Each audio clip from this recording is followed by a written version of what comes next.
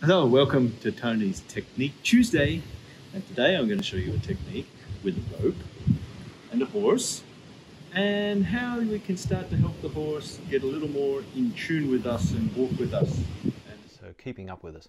And we're going to use the lead rope, the end of the lead rope, and encourage him to catch up if he's behind, and also be able to, with the end of the lead rope, say to him, hey, don't go in front of us, come back and be with us, and even be able to back him up from here.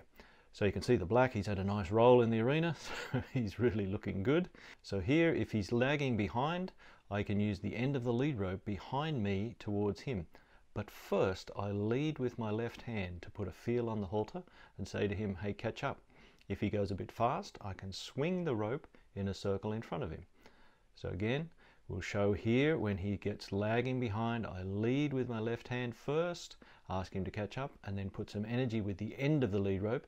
And if he doesn't do it, I increase the phase and get him to catch up. Now we slow down with a swing, circular swing in front of his nose, and we can even go backwards.